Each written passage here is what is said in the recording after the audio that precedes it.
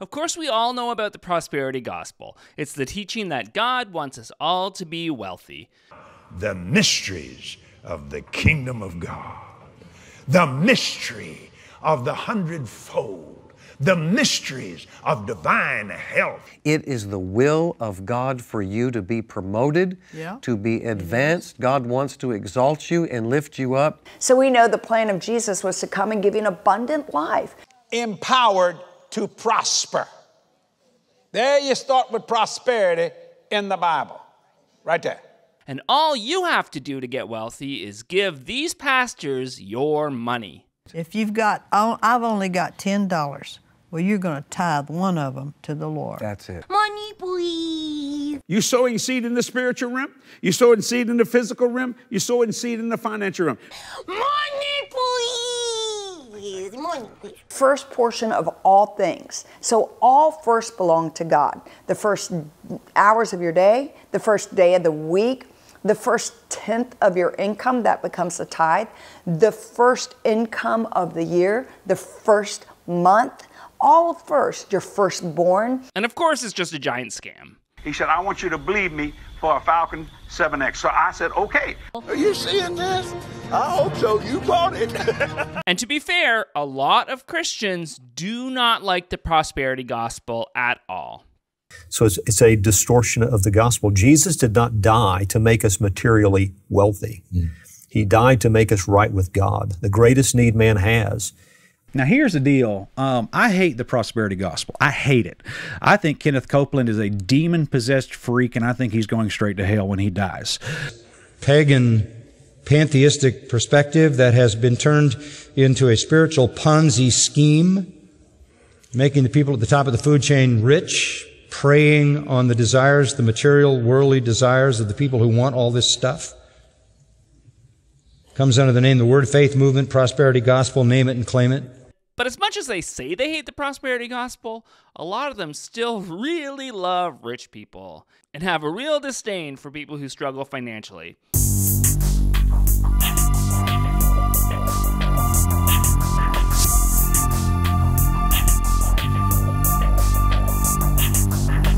Hey everybody, it has been a minute. I was feeling a little stressed out and a little out of my noggin, so I went on a vacation and I got some sun and I cleared my head, and it was a really good break that I think I needed. I hope I didn't keep any of you hanging too long, but either way, thank you so much for being here and returning. And thank you so much for subscribing and liking and commenting and whatever else you want to do. I'm not forcing you. Do what you want, but I appreciate it. I love it. Thanks.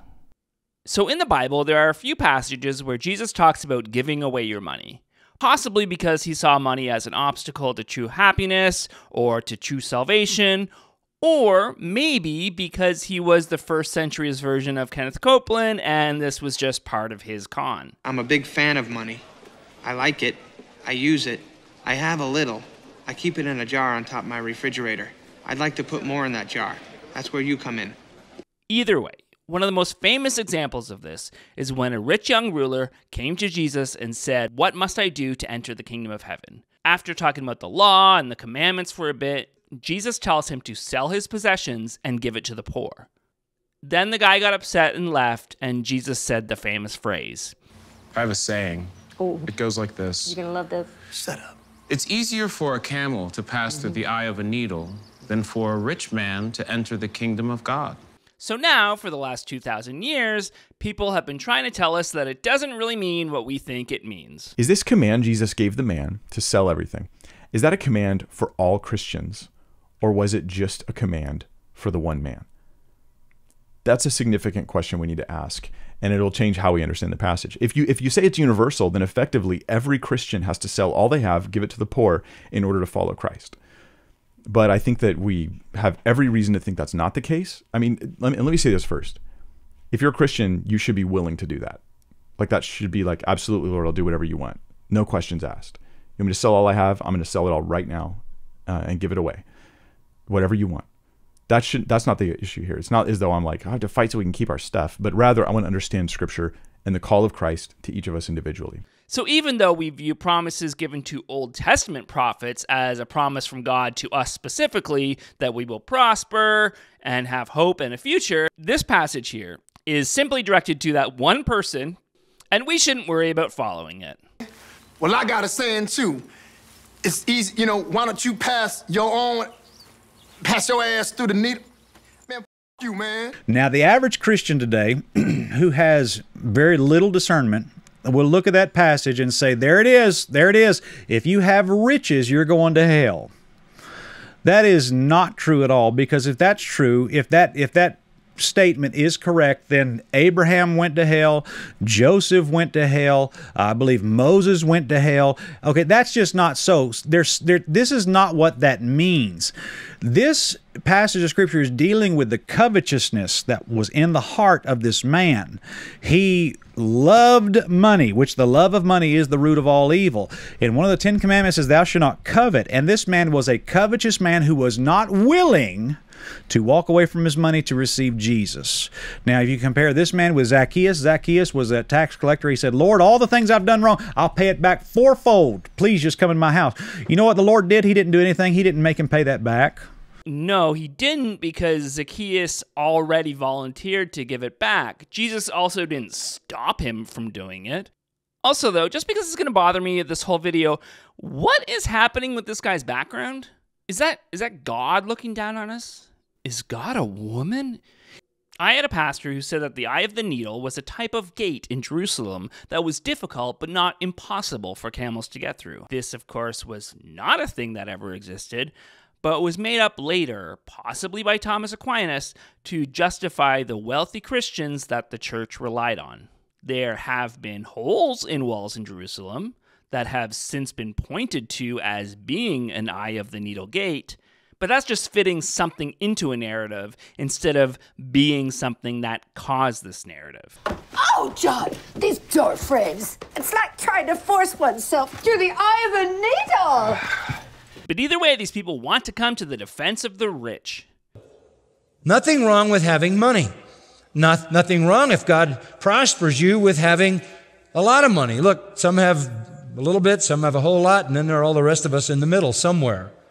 But that is all determined by the providences of God through circumstances and His plan and His purpose and your gifts and your opportunities and the things that you can control and sometimes the things that you can't control, that all converge in His purpose for a believer to make you able to get wealth, to put it in the language of Deuteronomy 8. So money is a provision from the Lord. You have the right to possess money. Nothing in the Bible looks down on that. Job, very wealthy. Abraham, very wealthy. There are wealthy people in the New Testament. Joseph of Arimathea, he was a wealthy man who provided a grave for Jesus, etc., etc. There's no issue there. The Lord has provided wealth for us at all different levels. Is it okay to be wealthy as a Christian? Of course it is. There are a lot of examples in the Bible where God blessed people financially. Look at Abraham, Jacob, David, Solomon, Job, Joseph, the Roman centurion, Lydia, Barnabas, Matthew, and Philemon. So it is not a sin to be rich, as some might claim. No, especially if you've worked hard for your money, because we know that the Bible says that you will reap what you sow. So if you put a lot of work in, you will earn your reward. Yeah, someone's been listening to outdated boomer financial advice, but we'll get back to that in a minute. I want you to notice this. It doesn't say that it's wrong for these men to have riches, but it is wrong for Christian men to let riches have you. And there is a difference. If you're like for example, if you're missing church and you ain't been in church for 3 months because you want to try to make money, I would say that riches have you, you don't have riches. Isn't that really the most evil thing you can think of that rich people do for money? Not taking Sundays off? Then we looked at the difference between abundance and prosperity. From a biblical perspective, abundance is a blessing and poverty is a curse. You don't have to avoid your resources. There's been a mistaken notion that's flourished in Christianity that somehow poverty was a holier place. Not true. You can have nothing and be filled with greed and envy and covetousness. Most of us have had a little walk through that valley. But if you own a corporation that hoards up all the housing so that they can jack up rent, or you're a grocery store CEO who makes record profits while working together with other grocery stores to increase food costs, then you're just a smart businessman, and we don't get to criticize you. But yeah, it's the envy of the people who are struggling. That's the problem. Another deception that's very common today is that some people have too much money. Who appointed you to make that decision? That's deception. That is deception. Why is it okay for one person to have hundreds of billions of dollars while there are children starving? Like, maybe you can make an argument that it's okay to be wealthy, but I think it's impossible to say that nobody has too much money. $465 billion, that's how much richer Elon Musk, Jeff Bezos, and the world's richest men got in the last 4 years, according to a new report from the UK-based charity organization Oxfam. That amounts to $14 million per hour. Oxfam says, on the other hand, nearly 5 billion people are poorer than they were 4 years ago. At least 1.7 billion workers across the world saw inflation rise at a rate higher than their wages. In the last 10 years, more than half of the new wealth created globally has gone to the richest 1% of humanity.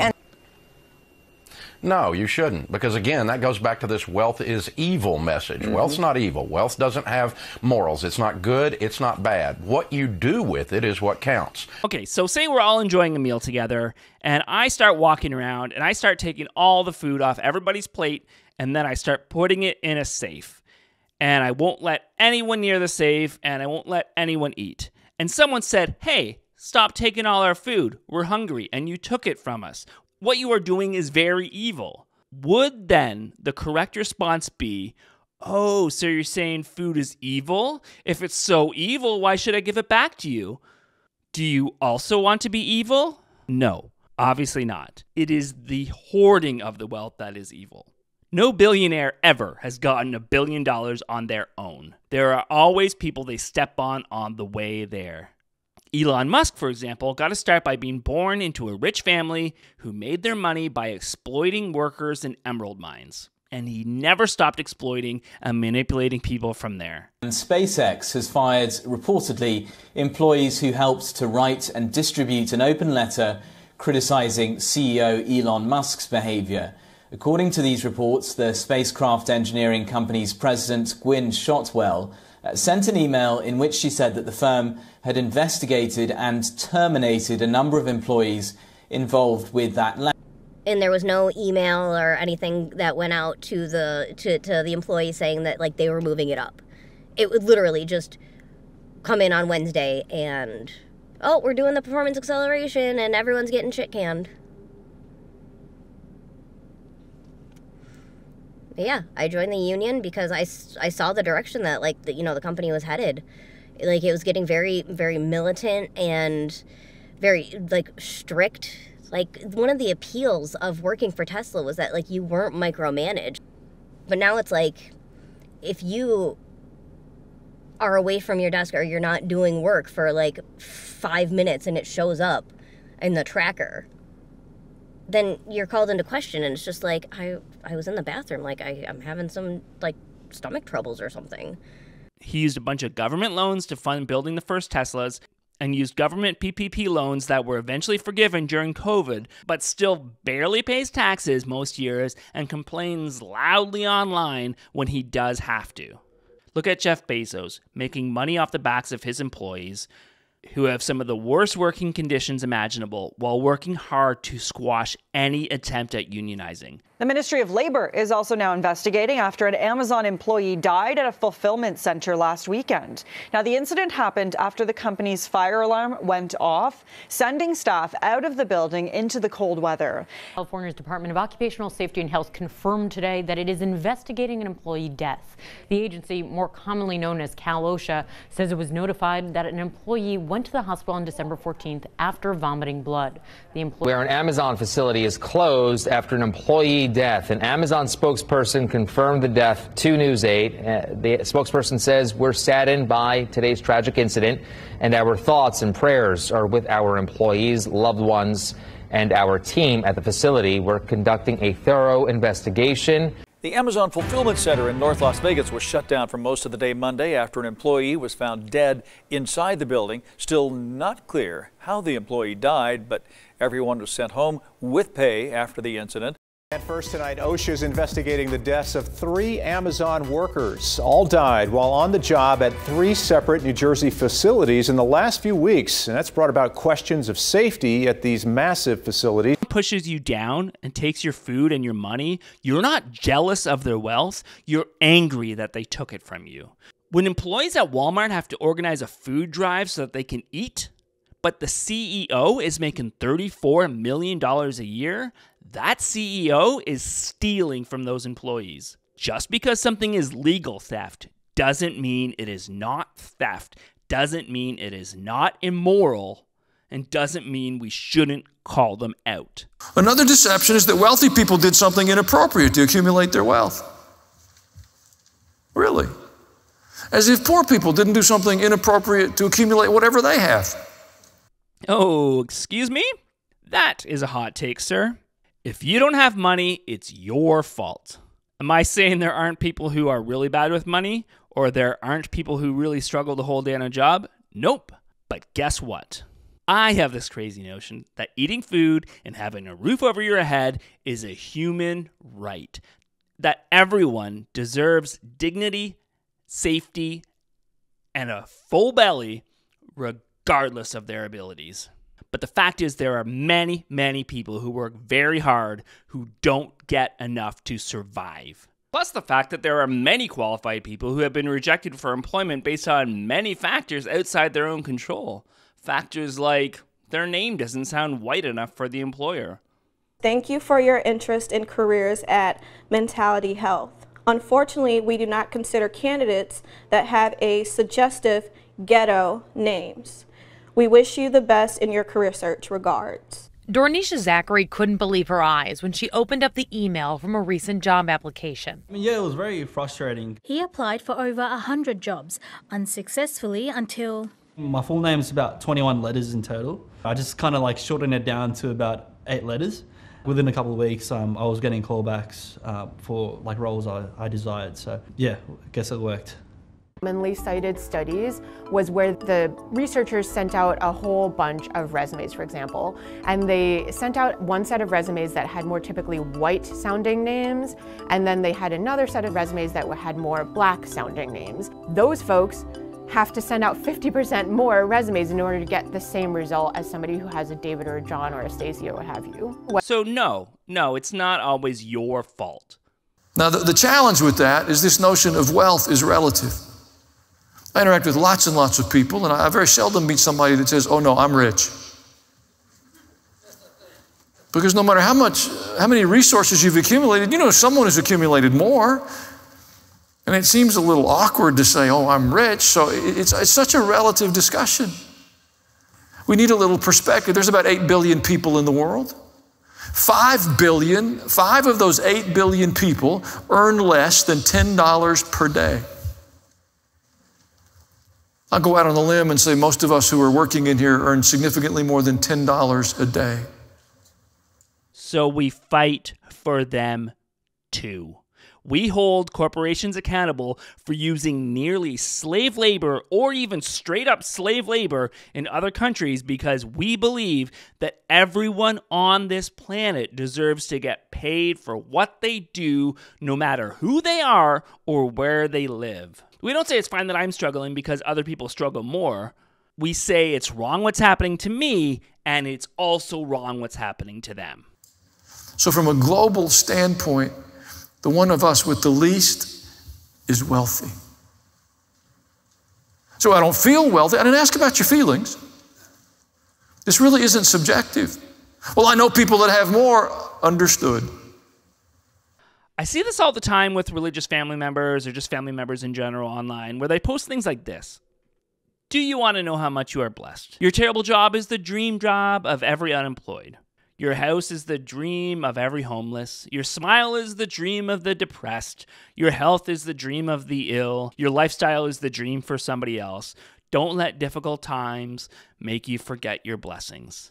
In some ways, yes, be grateful for what you have, and we should put things into perspective at times. But that doesn't mean you just have to take it. That doesn't mean we're just supposed to be okay with the way that we're all being taken advantage of.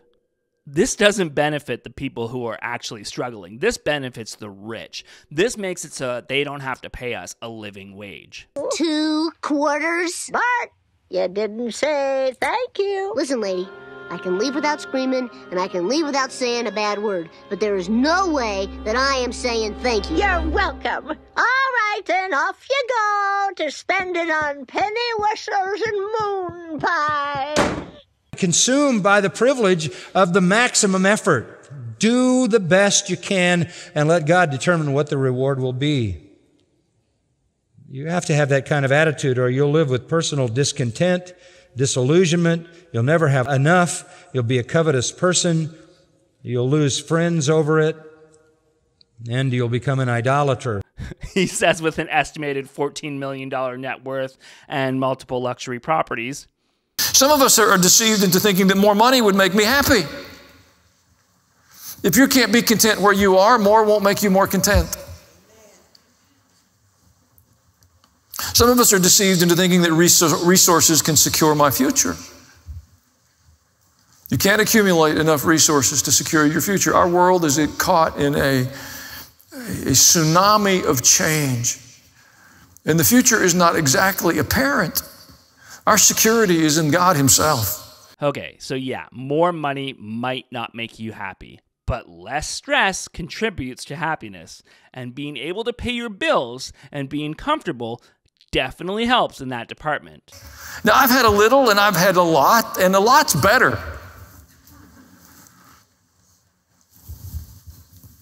That's why God promises us abundance. I'm not coaching you towards poverty, but your bank account's not a validation of your spirituality. And you don't want to imagine the things you accumulate or what insulates you or protects you or commends you to God, because everything belongs to God already, and He's not impressed no matter what my tally is. What that means is everything you have is actually on loan from God to you. I know you think you made that money, but if you get a bigger revelation, you're going to recognize actually it's God just sharing His money with you. Everything you have, your gifts, your talents, your personality, your work ethic, your effort, that has all been on loan from God to you. But if that's the case, it means that people who have no money because God didn't want them to have money, or God didn't trust them with this money, that God didn't want you to have talents or work ethic. So if you extend that out, that means that God controls the unemployment rate and God gave people their wealth. So wherever you are socioeconomically, it's because God put you there, so you deserve to be there. It's a caste system in the religion that also says, blessed are the poor. Is because when I prioritize my life, God's provision has a place to land. If you really remember some of the miracles in the Bible where God did something great for someone, the first step was for their priorities to be ordered. The first step. When the woman needed a miracle from the man of God in the book of 1 Kings, do you remember this story? The prophet said, I know you don't have much left. I know you lack provision in your own eyes right now, but if you will first give me a little cake and prioritize the purpose of God, if you will sustain God's work in the earth, God will sustain you. If you remember the little boy with the lunch that Jesus had Peter go over, beat him up, take his lunch, pass it out to the crowd, creative interpretation.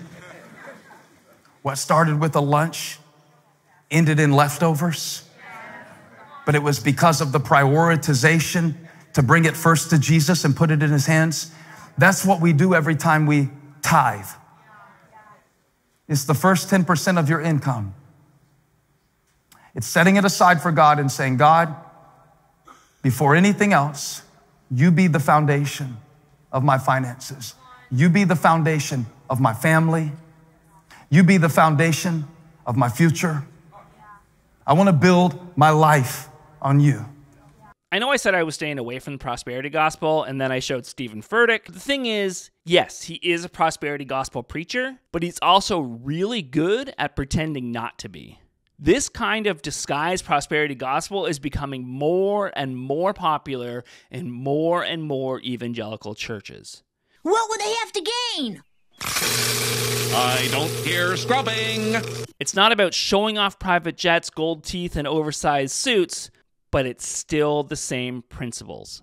God will bless you only if you give me money. And these people know that 10% of a million is far greater than 10% of 100, so they can't alienate the rich people by criticizing them in any way. I think I was more concerned about what a man preaches than I am more concerned about what a man owns. That's good, buddy. That's good. I want to say this to you. I'm more concerned about what a man preaches than I am by what a man owns. Amen. Kenneth Copeland's doctrine bothers me more than his airplanes. And Joel Osteen's doctrine bothers me a whole lot more than some pretty car that he owns. I think he owns a Bugatti or one of those crazy I can't even spell that. I don't even know what that means. I hope that's not a cuss word in a foreign language. I think I know what word he meant, and I think someone just showed what kind of videos he watches. That would be horrible. But when it comes to guys like these, you know, I just as a preacher and as a Christian, I'm really I'm looking at, okay, what's he preaching, not what he owns? Because I know guys that are fundamental Baptists that are multimillionaires, and they didn't cheat somebody. I mean, I think some Christians have developed the poverty gospel, where, oh, I got to be poor if I'm going to be right with God, and if I have over $30,000 in assets and on a financial statement, I must not be right with the Lord, and I don't know how you can drive a car that nice, and there's children dying and starving in the world. Okay, that's a poor man's mindset. That's the poverty gospel, and that's not biblical. That's not biblical. I mean, I definitely don't have $30K in assets, but I also don't think anyone would consider that to be wealthy. But no, I don't think being comfortable or even being really comfortable is wrong. But way too many people got there in very crooked ways. So I think a little scrutiny is okay. Many of us are just going through life by default instead of by design. We're just following any pattern. It's like if you don't get a vision for your life and if you don't get a vision for your finances, don't be surprised when somebody else will give you one. If you don't lead your life, somebody else will lead your life. If you don't direct your money will direct you. We don't even have an expectation, but let me just tell you, if you claim to have expectation, the foundation of expectation is preparation. If you're not preparing for it, I don't believe you're expecting it. Do not tell me that you want God to do something great in your life if you're not even preparing for the thing you are believing for. This is just God's word. If you can't be faithful with the little, how on earth can God trust you with the lot? Nah, but Pastor Rich, I want to be an entrepreneur. Homie, you haven't ever showed up to your job on time once. How are you living today? I want a worldwide ministry. Okay, I would start serving today. But we procrastinate. Remember, he is the one that is saying that nothing is because of you and God gave you your work ethic, and now he's complaining about your work ethic. But I understand that it is hard for some people to keep going to a job that is draining the life out of them. And it can be really hard to show up on time to the worst part of your life. And I'm okay with you discouraging someone from having a church job because I think no one should work in churches, especially someone whose goal in life is to have a worldwide ministry. When your job doesn't even pay you enough to pay rent and childcare and your basic phone bill and your basic groceries and your car payment and gas that you need to get to work. It's hard to make today matter when you're more worried about how you're going to make it through the day instead of how you're going to make it big. When the creditor calls so much that you have a slight panic attack whenever the phone rings, not because you borrowed money for a fancy car or a big screen TV, but because you put diapers on your credit card or food for your children on your credit card, this is the classic blame the individual for where they are while ignoring the bigger factors at play. And what is procrastination really doing? Because some of you are like, what does this have to do with my money? Well, procrastination is all about borrowing time in the future for the present. I don't know if you ever heard the old expression, time is money. And many of us, what we don't realize is that we're borrowing time from the future and we're killing it today. Poverty kills time. Prosperity executes time. Do you see the difference? One is just wasteful. The other one is saying, yo, how can I make today matter? How can I get on point today? How can I walk in the way of prosperity today? It's easy to blame it on procrastination when you're the one who has means. Sure, yeah, you can start working on your dream job or working towards starting that business or going back to school if you aren't already working 2 jobs. If you aren't already caring for your sick parent or whatever else you're having to deal with in this capitalistic hellscape we find ourselves in. So how would you accumulate? How would you orchestrate your life so that wealth, honor, and life would be yours? They come indirectly. You don't go pursue them. You pursue humility and the fear of the Lord, and that will bring those things to you. I don't believe that. I know, that's why I read it to you. As if everyone without money isn't humbling themselves before the Lord, isn't seeking God, but every rich person is. All we are doing here is saying that poor people deserve to be poor and rich people deserve to be rich. The Bible is against laziness.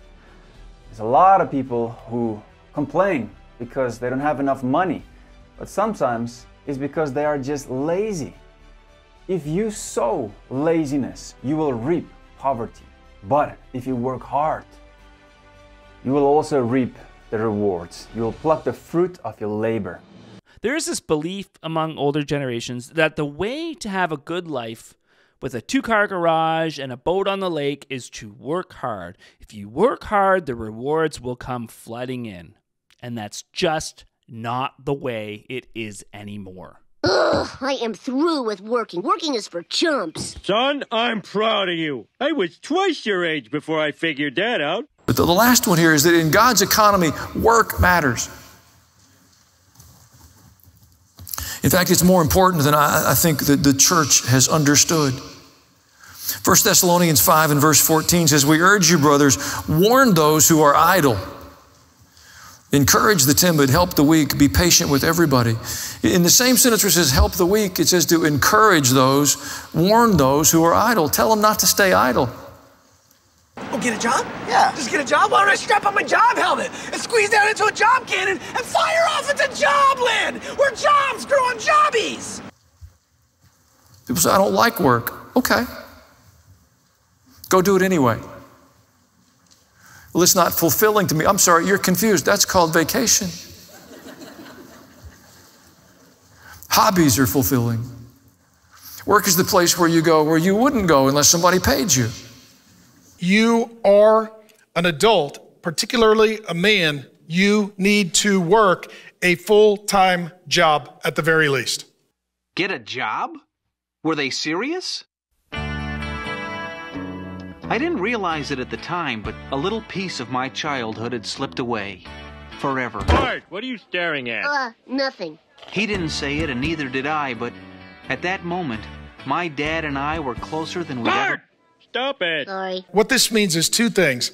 There should be no such thing as a universal basic income. Nobody else should pay for you to spend their money. In addition, there should not be a socialistic redistribution of wealth. If certain people go to work and certain people don't want to go to work, then voting for people to take the money from the people that are going to work is called stealing. Between summer jobs and part-time jobs in high school and college, and then the fact that the longest job I ever had was only 4 years, I have had many different jobs. I was a dishwasher, then a line cook at a diner. I ran a day camp where I'm surprised any of the kids survived. I worked in multiple record stores. I've been a barista and a coffee shop manager. I worked in call centers for tech companies and a garbage company. I worked at a vegan restaurant. I was a youth pastor. I did background work for a few TV shows, like the time I was a Queen's Guard on Rain. So good to let the people see their... Lord Darnley has shown his strength and virility. And that's me on The Expanse. Yes, it was a character choice I made to get paid to lie down all day. So you can get paid and be lazy. I've also always been a person who needs to be creating something. So I was able to make time for things like putting on plays or doing stand-up or sketch comedy. My name is Shell, and I'm the founder of 2VCRs. That's right, we don't use that stupid digital editing. I just press play on one and record on the other. It's that simple. Here at 2VCRs, we don't cut out the middleman. The middleman, we're the end man. Or this. Sorry to keep bringing up Canadian Idol. No, please do. Okay. My God, by all means. When you were on Canadian Idol, Mm-hmm. did you ever talk to the producers of the show, or was it more like? Yeah, we talked to the producers. Did you ever explain to them that idol worship is a sin? It's in the 10 Commandments that it's a sin. That's from God. But I was also single and childless and okay with living with a bunch of dudes to keep costs down. But a lot of people don't get that opportunity, and a lot of people are probably way funnier or way more creative than I am. You see, there's this thing where if you pick a really famous actor or a really famous musician and you look them up on Wikipedia, a large percentage of them have very wealthy parents or very famous parents. Does that mean they aren't talented? No, not necessarily. Nepo truce? Nepo truce. A foot in the door and so much more. But it means they had more disposable time. They didn't need to work a bunch of jobs just to stay alive. They had the time to work on their craft. And it's not just the arts. You see this with tech startups, with entrepreneurs. This is a very common thing. But it can't just be that the most talented people are the same people who happen to come from money. If we had something like universal basic income, it would free people up to actually create. Think about all the innovation we're losing because people just have to fight to survive. And they don't have time to innovate, and they don't have time to create. What arts are we missing out on? What inventions are we missing out on because we are convinced that we have to work ourselves to death? Are we really this afraid of a society with more innovation? But so many rich people hate the accusation that they got anywhere based on anything but their own hard work and their own raw talent. And they really think that any effort to level the playing field is stealing. And so if rich people don't like something, then so many pastors also don't like it. If you are rich, God says you've been blessed. Now you're going to be held responsible for it. Make sure you take care of people that don't have it. If you are poor, God said they'll always be with you. Your job is to try to get yourself out of this thing, but do not covet what others have. Your responsibility is to be okay where you're at and see if God will bring you from that place. There is no class system. You don't get to steal from one to give the other and act like that was equitable. That is called stealing. It was in the freaking 10 Commandments. We forget what it means to be a Christian to our peril. Ooh, Dollar Store Dennis Leary said frickin'. Ooh, he is edgy. Yeah, it's stealing when we want the rich to pay their fair share.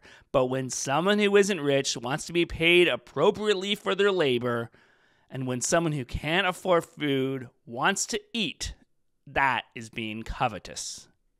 It's that old principle. If $100 goes missing from a cash register, then your boss can call the cops and you can spend the night in jail. But if $100 goes missing from your paycheck, they'll look into it, and maybe you'll be able to call the labor board. And if you file a complaint, they'll know it's you, and you could possibly lose your job.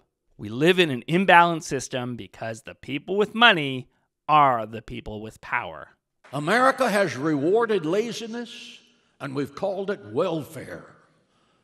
The Bible says, the man that does not work should not eat. I know the liberals hate that verse, but read it and weep. It's God's position. It's God's position.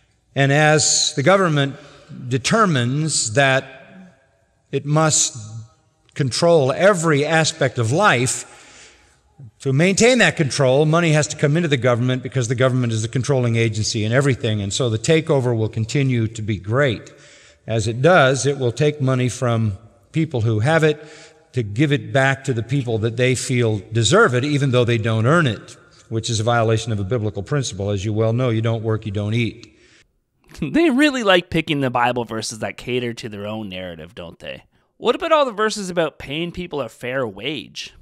Look, the wages you failed to pay the workers who mowed your field are crying out against you. The cries of the harvesters have reached the ears of the Lord Almighty. Do not withhold good from those whom it is due when it is your power to act. Do not say to your neighbor, come back tomorrow and I'll give it to you, when you already have it with you. A lot of social assistance programs would cease to exist or pay out a lot less money if these corporations paid their employees a fair wage. If people could afford to work and pay for childcare, or if their work paid for childcare, if you could afford to live on minimum wage, if there didn't need to be a minimum wage because employers worried more about the well-being of their employees than they do about getting their shareholders a new summer home, if we could take time off work to care for our loved ones, then maybe we wouldn't need these programs. Jobs used to pay people with the understanding that they had an entire family to care for, and now one person has trouble surviving working a 60-hour week. It's no wonder people need help. And if that biblical principle were enforced that if you don't work, you don't eat, why aren't they going after trust fund kids who haven't worked a day in their life? And what that is, well, we need to be generous. Well, then be generous.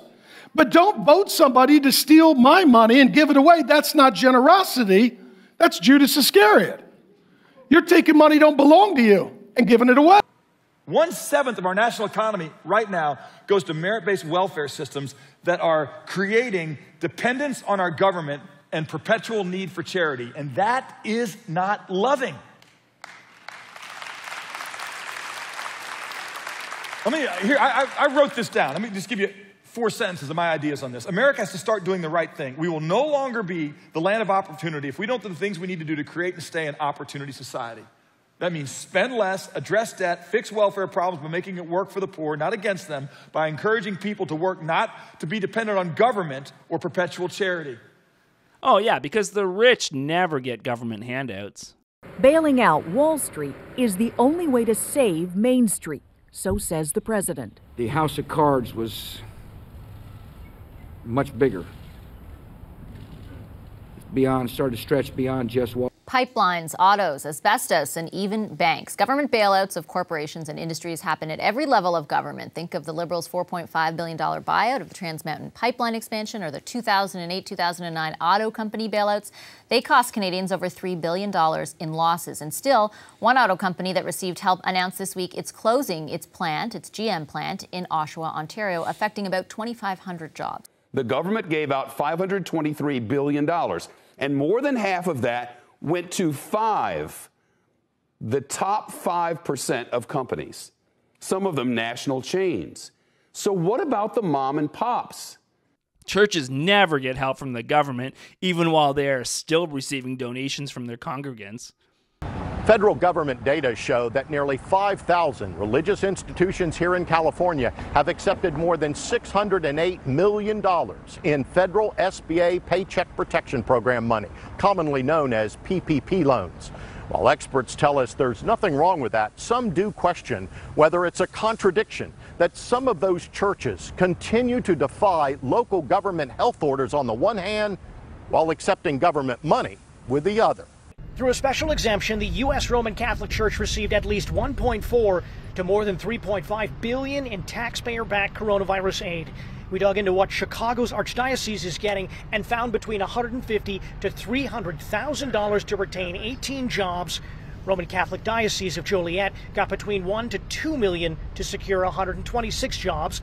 The Paycheck Protection Program was designed to help businesses, many small shops, with forgivable loans if used for wages, rent, and utility. When corporations, churches, wealthy people do it, it's just smart business. When someone struggling to keep their family fed does it, they are a leech on society. But it's easier to scapegoat people who are already struggling as being the problem than to call out the ones who are causing the problem. So what do? Do we just start feeding people? We so often miss the fact that really the material problems that we're seeing associated with poverty are rooted in much deeper relational issues. And the church has enormous relational capital they can bring to bear on that situation. When we think about the fact that poverty in America is so closely related to the breakdown of relationships, particularly the marriage relationship, poverty is very much associated with father absence. And it's also associated with the breakdown of a community, communities that help people network and find a place to use their gifts in work. The absence of fathers, worklessness, these are key drivers of poverty in America. And the church can open up its arms and build relationships, help form a marriage culture, restore that family knit around a child, and be able to help people back into meaningful, purposeful work. These are just incredible gifts that the church could bring to bear on the question of poverty in America. We preach about family. Cool, that'll help. Starving people can't eat money. Plus, if we give money to poor people, then they won't be poor anymore and we won't have anyone to feel sorry for. Oh, poor people. Yeah. Family matters. That idea has to come back into the heart of the church. It's why we can't surrender to redefining the family, because society will unravel. It won't work. It's not about hate. I mean, there's a little bit of hate, right? Like, just like a smidgen of hate. There's some in there. Or rejecting people, we understand what's fundamental and foundational. Family brings with it responsibility. And if we avoid our responsibility and imagine someone or something else should avoid it, we step away from God's perspective. Family brings with it responsibility, parental responsibility. Children and grandchildren have responsibility as well. Government is not our source. And just in case you're not clear, governments don't have money. They have our money. Yes, I get that there is something to be said about getting to the root of the problem instead of only finding Band-Aid solutions. But you still need that Band-Aid to stop the bleeding. And you still need to do something right now to help people. But also, is this the root of the problem to begin with? Yes, there is a correlation between the number of parents in a family and the income of that family, because 2 incomes are better than 1 income. But seeing as the church has always preached about the family, and has still had higher divorce rates than non-religious people, maybe it's time to admit that that approach isn't working and it's not fixing the problem, and you should just feed people. Maybe it shouldn't be expected that a household needs 2 full-time incomes to get over the poverty line, and maybe we could go back to a day where a single income was enough. Maybe we should shame corporations for allowing their employees to live in poverty and not shame the people affected by it based on their relationship status. Maybe we should pressure billionaires to pay their share instead of blaming single mothers for needing some assistance. When I was born in 1970, there was less government and government debt because there were more fathers. As we've had less fathers, guess what we have? More debt and more government. And now we are at a place that we have far too few fathers, and as a result, we have far too much government. And those who grow up without a father and only knowing the government think that the answer is more government, and the answer is more fathers and less government. I'm really hungry, sir. Do you have any food? Have you considered having a dad? Involved. Somebody suggested, question whether or not you can be a witness for Christ when you have a lot of money. Calling you a hypocrite, really. It is. There's a toxic version of the left gotten involved in Christianity as well, and it's this idea that, that Christians can't own anything or can't manage anything. And we technically don't own anything, those of us that are Christ followers. We technically manage it for God and for His glory. But the idea that someone can have a nice home that's a small percentage of their net worth and still do things for the poor, right, and still do things for the folks that are struggling, and still have a quality walk with Christ, it's an absurdity, and it's actually a form of heresy. Yeah, they give to charity. They give to charity to avoid paying taxes that if they actually paid, those charities wouldn't need to exist. At least not the charities that actually do something. A lot of times, the charities aren't really charitable. A lot of times these charities are charities that they have created. A charity that pays giant salaries to their family members or even pays themselves a salary out of the money that they donated to that charity. In many cases, the money goes into a DAF, or a donor advisor fund, that are supposed to decide how the money is split up to charities, but have no timeline for actually giving to charity. So they are really just moving money from one place to another and calling it a charitable donation, and again, giving themselves a salary from it. And even if they do donate to a real charity, it's still them deciding who gets their charitable donation and how that money is spent. So it's not necessarily going to help real people who actually need help today. To show my appreciation, I'd like to give the hospital a brand new handcrafted baccarat table etched in 24-karat gold. Wow, Richard, that is very generous, but I wonder if the hospital couldn't use something a little more life-saving-ish? I'm not impressed with your money. Billionaires donating to charity is really billionaires avoiding putting the money they owe to actual use. It means that the taxes they don't pay ends up being paid by everyone else. But people have this mindset that they are just pre-billionaires or pre-millionaires, and once they get there, they don't want the government taking all their money, so they act against their own best interests. Yeah, that'll show those poor. Why are you cheering, Fry? You're not rich. True, but someday I might be rich, and then people like me better watch their step. They pay more in taxes now with less benefits because they have been convinced that the super wealthy shouldn't have to pay anything. And we have pastors who are supposed to be the modern day voice for Jesus, a man who supposedly said, and the king will answer them, "Truly I say to you, as you did to one of the least of these my brothers, you did it to me." Who said, when you give a banquet, invite the poor, the crippled, the lame, the blind, and you will be blessed. Although they cannot repay you, you will be repaid at the resurrection of the righteous. Do not lay yourself up treasures on earth where moth and rust destroy, or where thieves break in and steal, but lay for yourself treasures in heaven, for neither moth nor rust destroy, and where thieves do not break in and steal. For where your treasure is, there your heart will be also. These pastors instead shame those who are in need, call people lazy for asking for help, call them covetous when they want their fair share, tell them to be content with what they have, all while praising the wealthy, praising those who take advantage of their workers. Also that maybe these rich people will come to their church and share a little bit of that wealth with them, that they can get a taste of that lavish lifestyle. This is just another way that we can tell that they are in it for themselves. I gotta figure out how to make money on this thing. It's simply too good. Stand up for yourselves. Stand up for others. Stop licking the boots of rich people. Fight back. Hey everybody, thank you so much for making it this far. If you know somebody who may benefit from watching it, send it their way. You're all awesome. You're all the best. I love you all so much. Work, Sky Moon.